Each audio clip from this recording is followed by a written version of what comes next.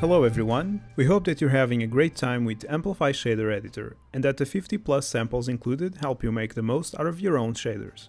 We're happy to announce that in addition to supporting the standard Unity built-in rendering system, our editor now allows you to create shaders compatible with the new Unity 2018 Scriptable Render Pipeline, or SRP for short.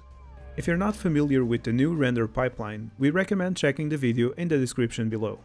Due to the way SRP is currently set up in Unity 2018, there are a few additional steps that you must take in order to use the new pipeline and to create compatible shaders with our editor.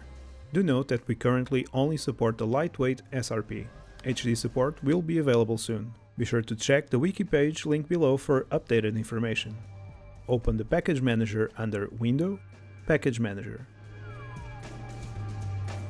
Select the lightweight render package and click Install. Let's create a new lightweight SRP asset.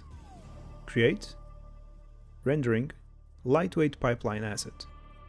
Here you can tweak the SRP settings specific to the used pipeline, such as render scale, pixel heights, anti-aliasing, or any other available parameter. Before we start using SRP shaders, we must tell Unity to use the new render pipeline instead of the built-in system. To do so, we go to Edit, Project Settings, and Graphics Settings. All we need to do now in order to activate it is to drag and drop our asset into the appropriate slot. Don't panic. Standard shaders are not compatible with the new scriptable rendering pipeline. Luckily, updating most of your shaders with our editor is quick and easy. Before you can use our editor with SRP, you'll have to import a few additional packages. Go to the Amplify Shader Editor folder, Plugins, Editor Resources, Templates, SRP, and import the included package.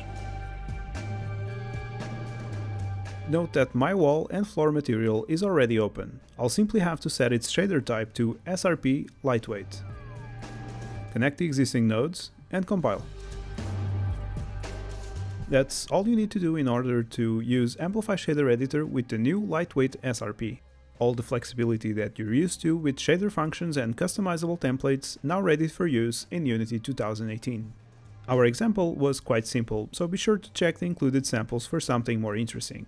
Go to the Amplify Shader Editor folder and import the SRP samples package. You can now find the samples in the official example folder under SRP Lightweight.